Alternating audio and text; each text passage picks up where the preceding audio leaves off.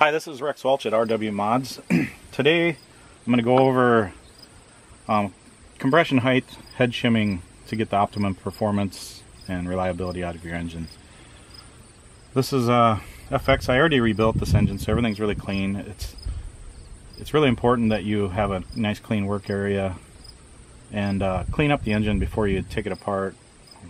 Actually, having a plan to just take everything apart and clean everything is probably the best, but blow off, make sure you plug your carb and your exhaust and blow it off really good. Any dirt around the head button and stuff can get in there and get in the engine, and it will cause some wear, and it's not good to get dirt in your engine. Today, beautiful out. I thought I'd do it outside here. It's just hard to beat the sunlight. I've already taken the screws out of the back plate on this. Make sure your piston is up. It doesn't have to be at top dead center, but make sure it's up before you remove the back plate. Otherwise it can catch on that groove there in the back plate for the clearance.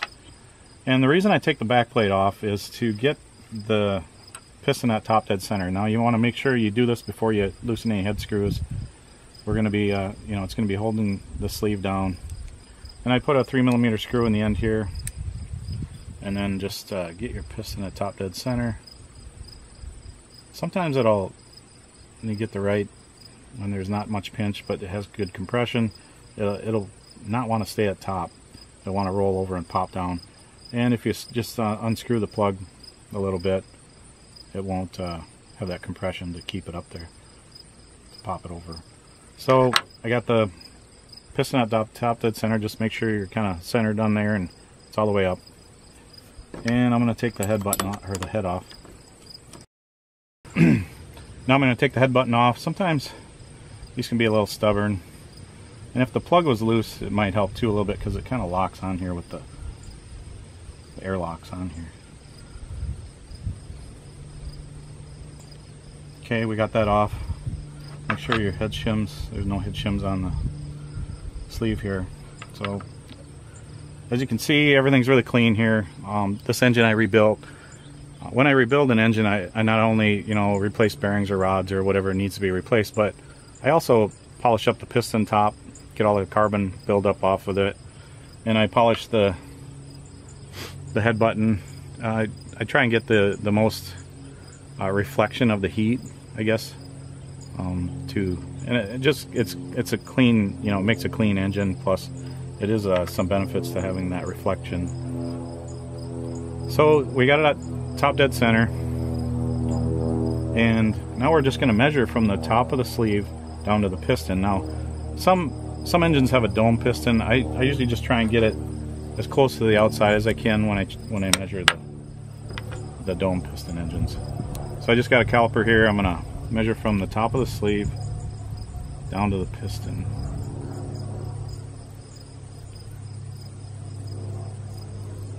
Okay, I got about 131 thousandths. Okay, and then I'm gonna check. Make sure you have all your shims on that came with the engine and that you've been using, and then check down from the combustion chamber down to the shim.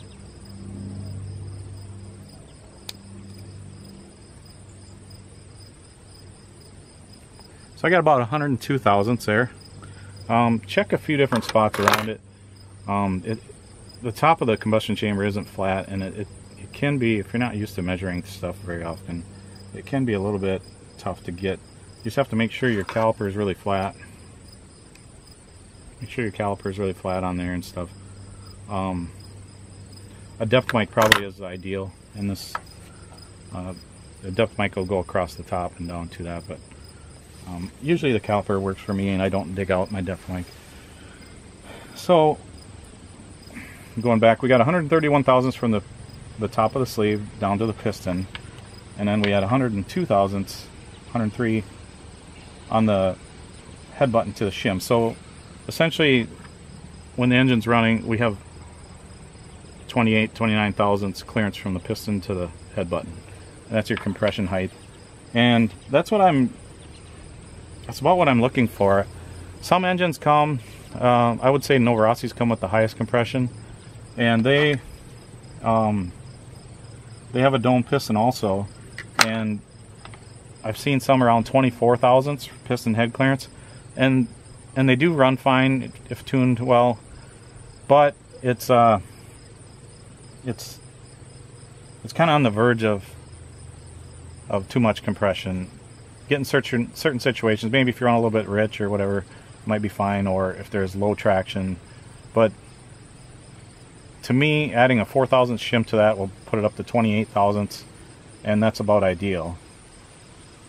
Also too, I get engines to rebuild, and they have an OS P3 plug in an Novarossi that's, you know, got the higher compressions. Not all do. I mean, that's why I'm showing you how to check it. Some of them don't have. Some of them are kind of in the sweet spot already. But I've seen some of the engines that come in for a rebuild, and they have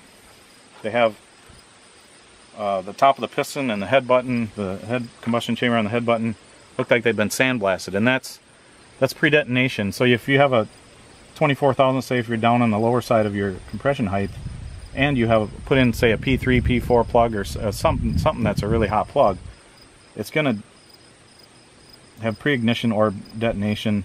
And what that is it's firing before the piston gets to the top dead center. And then it's also hard on everything. Like, that's sometimes why rod bushings come apart. I've seen that where you take the engine apart, the rod's not broke, but the bushing is just in pieces, and that can cause, you know, the piston's coming up and it's firing before it gets to the top, and it's hammering on the rod and piston, and it can cause broken rods, bad, you know, bearings go out early. So it is hard on an engine to pre-ignite.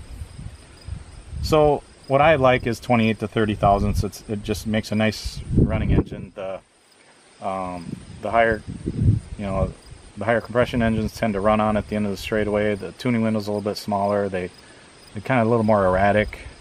I've seen engines run at 35 thousandths and they just tune fine.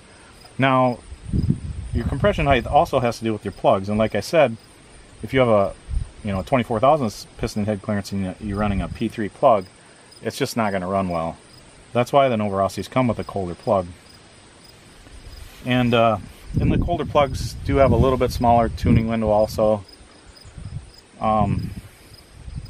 So, and it's not ideal to cross, you know, a different brand, you know, run an OS plug in a Novarossi. But a few years ago I did some research. I'm a machinist, so I did put on the optical comparator, and I checked the angles of, you know, 5-6 different plug manufacturers, and they all were very close in the angle, like within thousandths of a degree.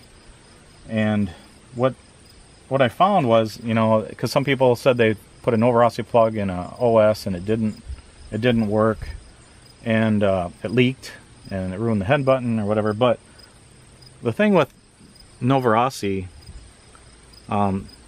between Novarossi, we'll just use the two biggest manufacturers, Novarossi and OS. This is an O'Donnell plug, but it's more similar to a Novarossi plug. If you see the clearance, so it looks like there's less taper, right? But it's the same angle. It looks like less taper because it's got a relief. And what I found was that OS doesn't tap the threads down as deep, and they don't tap the thread right down to the angle. They'll leave the thread will be a little bit short, and then they have a little relief in their plugs. And so if you take a Novarossi plug and put it in an OS, the thread's going to bottom out before the taper hits, and it's not going to seal. So I actually, you know, back in the day, didn't have a OS plug or whatever, and I wanted to try it, whatever, and I took a Novarossi style plug, maybe it was an O'Donnell like this too, and just turned a little bit of relief on, and it worked fine. So, and I don't think you're really, I mean, sometimes the head button can get messed up, you know, like running different plugs, and it is a good idea to just stick with one manufacturer. But if you get in a pinch, it might not ruin your day. It's not the end of the world to use a different plug, and most times it will work. But I just thought I'd bring that up. And then going back to the power range. A hotter plug is going to give you something like a OSP3 is going to ignite the fuel when it comes. It's going to ignite the fuel a little bit sooner, so it's going to actually give you a little more bottom end. If you were to take the same engine, run a hot plug and then a cold plug, the hotter plug will have a little bit more bottom end. The colder plug will be a little bit smoother, a little more top end, and that's just kind of changing your ignition timing. And that is a little bit of a way to tune engines also. So I guess that's about all I have today.